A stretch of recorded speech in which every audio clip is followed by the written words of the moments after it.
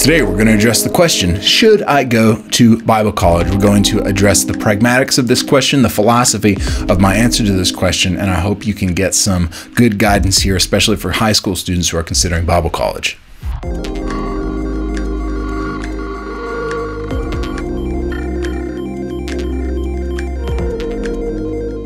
Just for some context, I have my bachelor's degree from Moody Bible Institute in biblical languages, my MDiv from Westminster Theological Seminary, my PhD in systematic theology from Trinity Evangelical Divinity School. I also taught in the theology department for 3 years at Moody Bible Institute while completing my doctorate. And high school students often ask me for advice in preparing for Bible college. After observing my 2010 graduating class at Moody and the things that they've accomplished, as well as sort of observing the lives of my students as they have gone on to pursue ministry and other careers, I now only give one piece of advice to anyone considering Bible college. And I guarantee you're going to hate this advice, especially if you're watching this video. Here's my advice.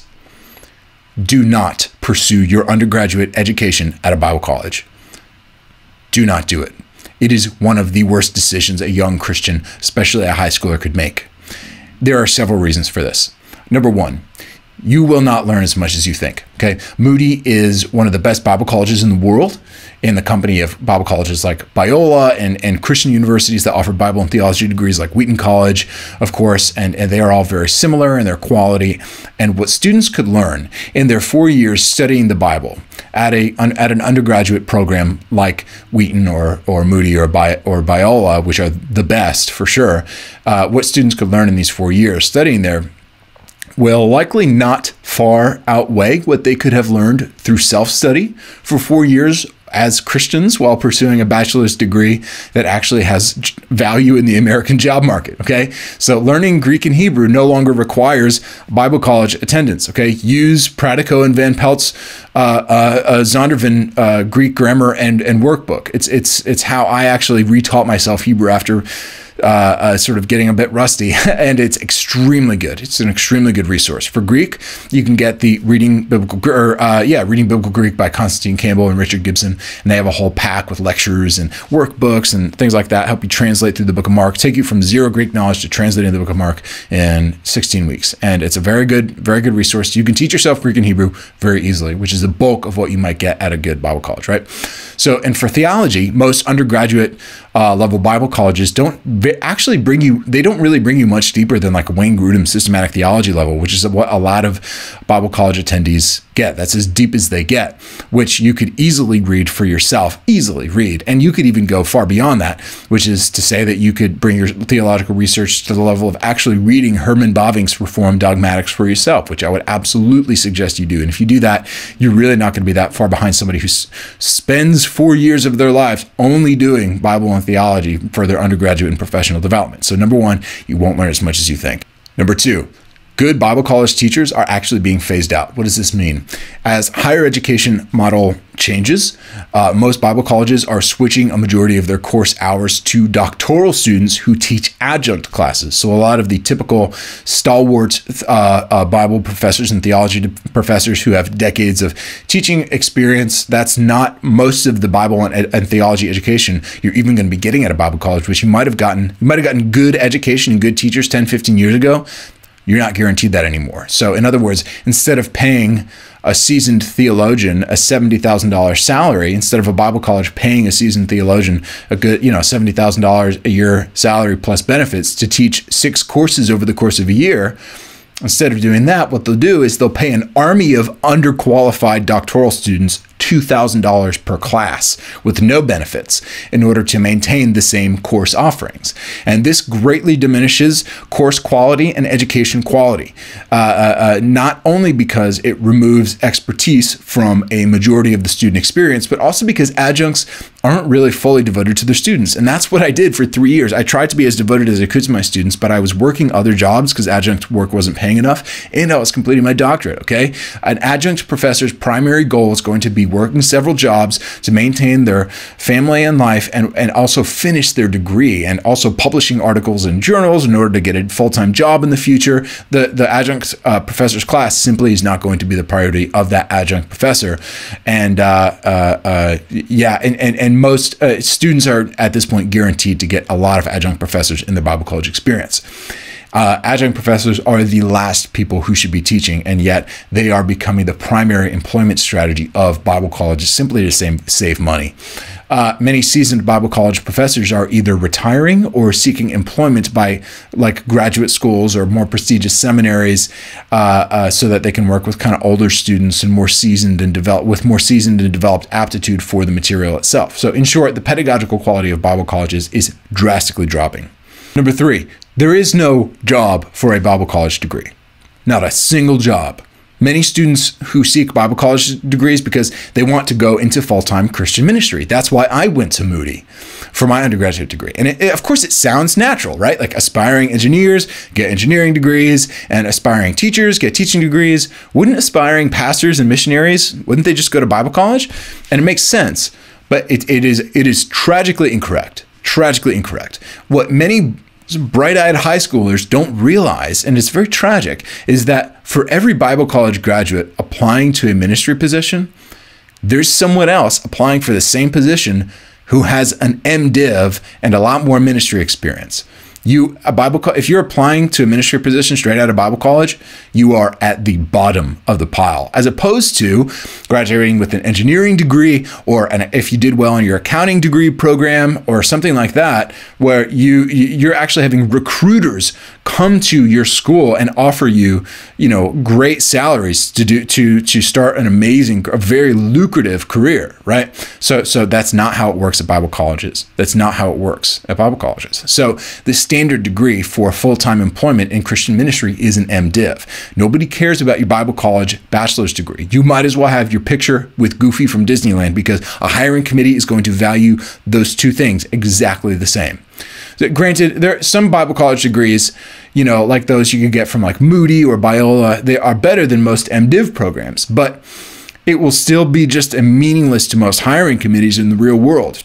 People just don't care about Bible college degrees, and they are in the job marketplace. I'm sad to say it, because I love Bible college. I love Moody. I loved my experience there. It's a wonderful, magical place, but the degrees they give out are not worth the paper that they're printed on, and they are only valuable if they are accredited so that you can claim to have a bachelor's degree when you apply to a master's program, which could actually give you an employable degree, maybe if you chose a different route, right? But even this kind of serves to highlight the more basic point that you should have pursued an employable degree in the first place. So there's no job for a Bible college degree. Fourth, you could be spending this time pursuing an employable degree. Now, so there's no job for a Bible college degree, but fourth point is to say, well, these 4 years are very valuable, and what you don't see is the lost cost of actually not pursuing a degree between the ages of, for example, 18 to 21, for those 4 years, which you could actually be getting something employable. So let's say that you are convinced, totally convinced, that God is calling you to full-time ministry. That's fine. Many high school seniors feel this call from God, and it may be real. I certainly felt this call from God. My career goal from the time I was very small was to join the Army, and I spent my life devoted to the goal. I grew up right near West Point Military Academy, and my life was devoted to that goal in order to apply to West Point Military Academy, did Civil Air Patrol, all that stuff. I was gung-ho. I was ready to go. But when I became a Christian in high school, I felt a strong call to pursue Christian ministry instead. And so I applied to Moody instead. And I greatly regret that decision. It was a bad decision. Now, I'm not saying that I dislike my life. I love my life. But I should have gone to West Point. I should have applied to West Point or Citadel. I should have gone, or even just a state college and gone to ROTC. I should have stuck to my goal, because and I should have had an adult. And this is not me bucking responsibility. I take full responsibility for my life. But an adult should have told me I was making a bad choice. Rather, I had a bunch of Christian adults applauding, clapping, glad-handing me. Hey, you're going off to, because it looks good for their church, right? So when I graduated, I could get an employable ministry degree, like an MDiv from a reputable seminary. Even if I went to West Point, right, I could have still got my MDiv and gone into ministry, right? But then I would have a West Point degree, right? Well, I'd have to serve in the Army for 5 years, right? But then I could still get my MDiv later, because a bachelor's degree in biblical languages means nothing. And I ended up needing to pursue my MDiv regardless of the fact that I had already had 4 years of training in theology and the languages. I had a buddy that I went to Westminster Seminary with for my MDiv, and he got his business degree or something like that. And now he's a professor at one of the biggest seminaries in the country. He's an esteemed professor. And we went through our MDivs together. And I didn't make it into the professorship, and that was my goal, because he started at Westminster with nothing, and he went up from there. Because you know what, me having a Bible college degree, it gave me an edge. Not enough of an edge, not enough. It wasn't worth wasting those 4 years. Pursuing an employable undergraduate degree does two things. First, it safeguards against the possibility that you may not be called to ministry, okay? Don't be so arrogant as to think that your certainty is a guarantee of God's call. That's pride. That is arrogance. You could be wrong. You might not be called to ministry. Either way, you won't have lost any time or insight by pursuing an undergraduate education in engineering or accounting or teaching or a STEM field, right? Get a degree that guarantees you a job and study theology in your free time, so that in case you realize, I don't think God has called me to full-time ministry. I think I just had a little too much coffee on that youth retreat.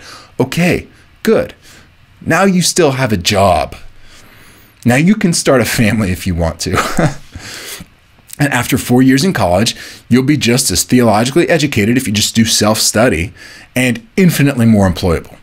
Second, pursuing a marketable undergraduate degree instead of a Bible college degree makes you a more attractive hire for ministry organizations down the road.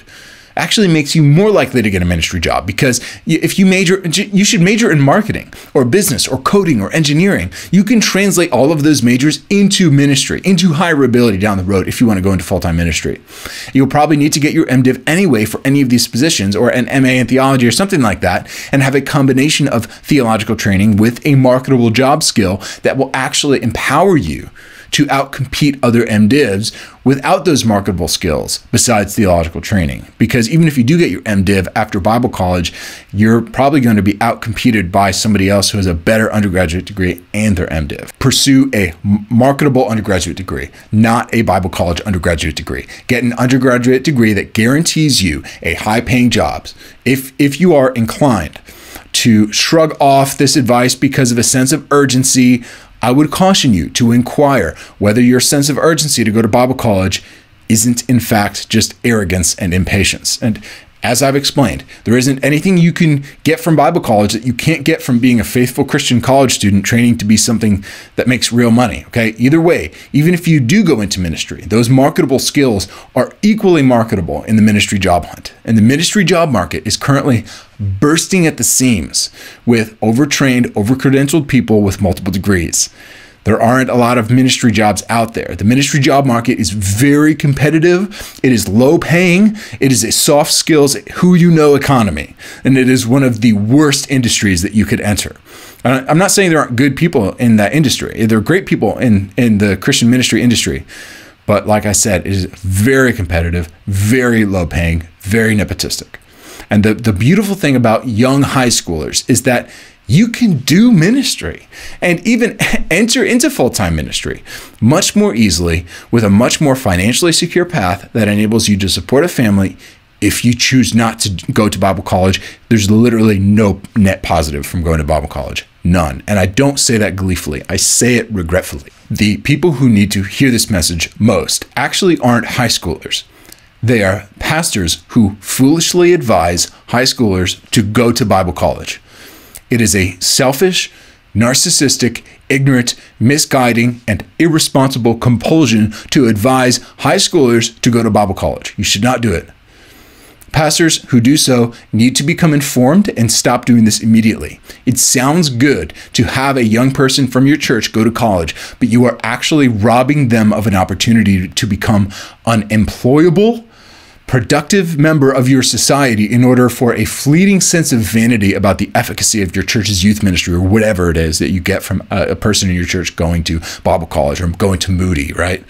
Pastors, your primary advice to students who want to go into ministry should be this: get a high-paying, employable, hireable undergraduate degree at a low-cost school. Get plugged into a good local church in the area. Spend the next 4 years of your life theologically educating yourself in that context if that's what you want to do. That is the very best advice, and in fact, the only advice that pastors should be giving to high schoolers, to college-bound high schoolers. Do not rob children of their opportunity to become financially stable adults. Do not indulge their fantasy that attending Bible college indicates a career track in ministry. It does not. It most certainly does not. Most of my peers in Bible college and most of my students from Bible college who didn't pursue a master's degree are now stuck in low-paying shift work positions even 8 and 10 years later. Listen, I love Moody Bible Institute.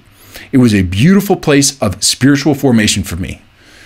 But I could have received the same thing from a good local church and campus ministry at a well-funded and effective state college. And I need to say this, that the Bible college is a professionally useless institution. The very institution of the Bible college in the 21st century is a scam, 100% a scam. Students who throw away 4 years of their lives at these institutions will miss out a very formative 4 years of their lives financially, career-wise, and personally, for which they will be paying for the rest of their lives. That doesn't mean they can't course correct, but those are 4 very formative, very important years for you personally and for your career. And they should not be spent indulging a fantasy that a Bible college will somehow set you off in a good career in ministry. Most certainly is not the best way to get set off in a good career in ministry. And you know what? I'm not trying to be mean. I'm not trying to be a jerk. No one's going to tell you that. When I was at Moody, I had several superiors of mine look me dead in the eye and say, you know what, Paul, you are never going to get hired here as a full-time professor at Moody because you're a white male. I could have got super mad about that. I could have said, I outpublished everybody here. I'm a better teacher than everybody here. I have more credentials. I'm going to have, by the time I graduate, I will be more professionally accomplished as a theologian than, 90% of my colleagues here. No. I didn't need to say it. You know why? I was thankful they told me. I was thankful they told me so I could shift gears. I was thankful they told me. Everyone will celebrate a student from high school who's going to Bible college. Everyone will celebrate them. Even their parents think that they're pursuing an employable ministry track. Everybody's wrong. All of those people are wrong. They are mistaken. The institution of the Bible college itself in the 21st century is a farce. It is a relic of the early 20th, late 19th century, and it no longer works. If you are considering attending Bible college for an undergraduate degree, you very much need to change your mind and avoid that path. To eschew this wisdom would be utter foolishness with a high cost. Do not make this mistake. Not going to Bible college doesn't mean you don't get to go into ministry. Quite the opposite. In fact, going to Bible college is a pretty sure way that you won't make it into full-time ministry. Get an employable degree, become an engineer, then get your MDiv. A bachelor's in biblical studies will get you nowhere. If you are called to ministry, you will still be called to ministry after college, at which time you'll have the time to get the sort of master's degree which is actually hireable even within a ministry context, which is an MDiv or an advanced theological MA or counseling MA or whatever it is, but it will be a prerequisite for pastoral ministry. I've seen so many Bible college graduates end up in coffee and end up in retail, and it's really tragic. You will end up that way unless you're extremely, extremely perseverant. And you know what? Even if you're going into ministry, Bible college is one of the worst ways to get your start. Don't get a Bible college degree. Study theology in your free time. Plug into a local church. Learn Greek and Hebrew in your free time. It's easier than you think. And if God has called you to ministry and you also plan to have a family, then getting an employable bachelor's degree and a prestigious MDiv, this path will be the most preparatory and godly choice that will honor both the excellence of God's call on your life to ministry, as well as the weight of responsibility that will one day come with being a husband and a father, or a wife and a mother.